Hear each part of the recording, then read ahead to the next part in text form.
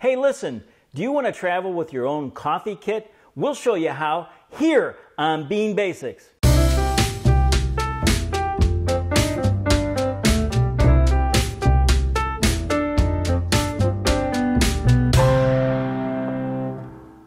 Oh, hey there. Welcome to Bean Basics on the Road with Bob and Michelle. Hey, listen, today we're coming to you from Galveston, Texas. We're coming from the Mermaid House. Anyway, all of you know that Michelle and I like to travel a lot. And what we want to talk to you about today is our essential coffee kit.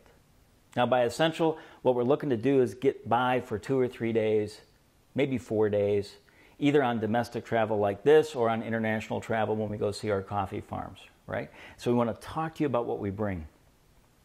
A lot of you already know that we like the Narita, and this works both internationally and domestically, and we bring our own hot water kettle. And inside, we always store our coffee, right? And some might consider this sinful, but we pre-grind our coffee ahead of time. And we bring enough coffee to get us through 2, 3, 4 days.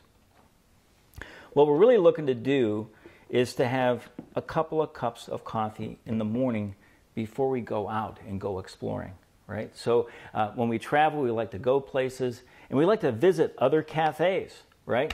And we were just in New Orleans just before we got to Galveston, and we found a cute little coffee concept called the French Truck. Would recommend it if you're ever in New Orleans. And so much of that discovery contributes so much to Big D Coffee. The other thing that we consider essential is a travel mug. Now, we always travel with our own water, and we always travel with our own mug so that we can refill. We also do buy bottled water along the way, particularly on international travel, because we're not always confident of the source and the sourcing on water. And we talk about water filtration on the Narita episode also. We also like it because bottled water, we can get it spring water, so it has some of those minerals, which we like when we're brewing coffee. And also, they come in these 500 mils, and we can keep our proportions correct. Inside here, of course, we can bring our coffee filters, and Michelle loves stevia with her coffee. I completely disagree on that idea and that concept, but she doesn't.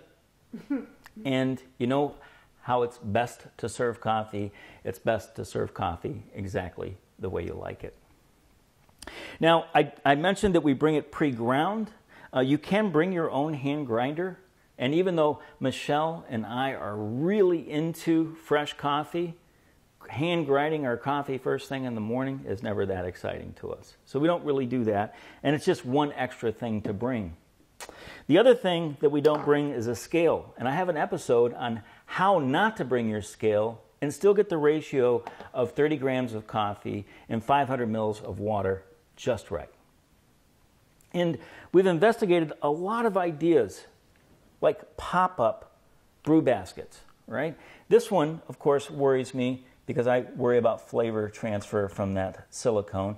There's all manner of them. I've tested probably a dozen of these. And you know what's easier for me? It's just to grab the brew basket from my V60 and use the travel mug as the actual decanter. And it's that simple. Now, we use the Hario V60. It could be a Kalita, it could be a Melita. It's all the same idea.